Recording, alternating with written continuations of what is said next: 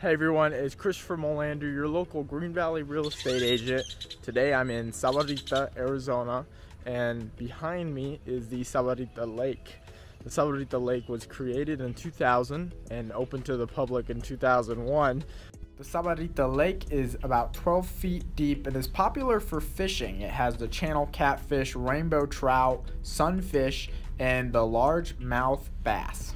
If you were to walk around the entire perimeter of the lake, it's about 1 mile, so it's good for if you're jogging or just walking to keep track of that.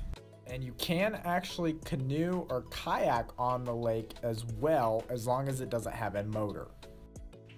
Again, my name's Christopher Molander, and I'm a local real estate agent here in the Green Valley area. So if you have any questions about moving to Green Valley or moving to Arizona in general, feel free to call, text, or email me with any questions you may have. I'd love to be able to help, and I got your back when making real estate moves in Green Valley, Arizona. Thank you, and have a great day.